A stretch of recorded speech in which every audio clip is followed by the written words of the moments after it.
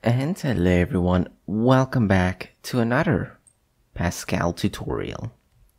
So in this tutorial we'll be taking a look at enumeration values. So these will be values that might store multiple things. This is more like a sub-tutorial. We're not going to dive too deep into it, but we'll show you a few cool features. So let's first start with something basic. Let's say we want to do this. So now we have a name and let's go first name, and this first name is a string.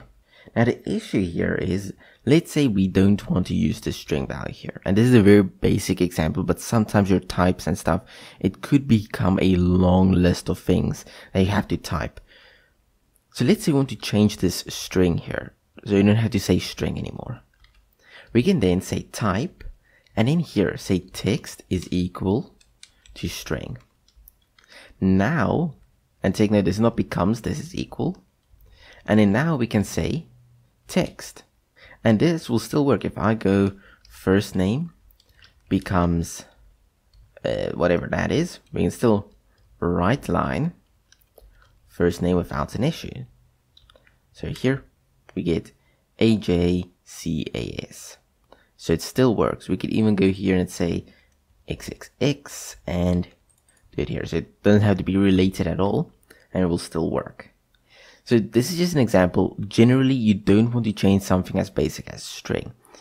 To give you a more impressive value or something that you can do is, let's say you want all the years in the month, or all the months in the year. There you go. So now this value, this type you define, can only contain these values. So when we go here and say month, and month is of type months, then now if we were to say month here instead of first name, then here we can't say this. This is not going to be allowed. If we try and run this, we get this error. But we can go something like MAR, because that's a valid value here. Now if we run this, we get MAR.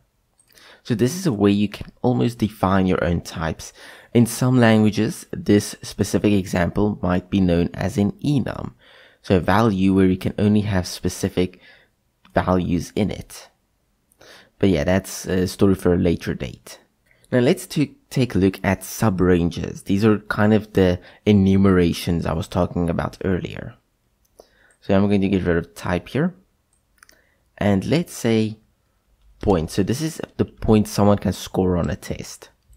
1 to 100.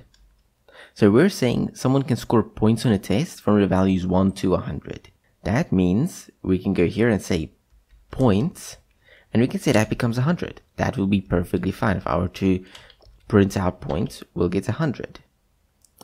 But if I were to say, let's say 110 and run it, it will tell us we have one warning, because 110 is not a valid value in points. It won't throw a compilation error because this is just subranges, so it's not that big of a deal if it's a little different. However, we will get a warning. So if we were to say 90 and we were to run it, we won't get a warning anymore, as you can see. You can do the same for something such as, let's say, the alphabet. So let's go alpha. And here we could say this is the values from A all the way to Z.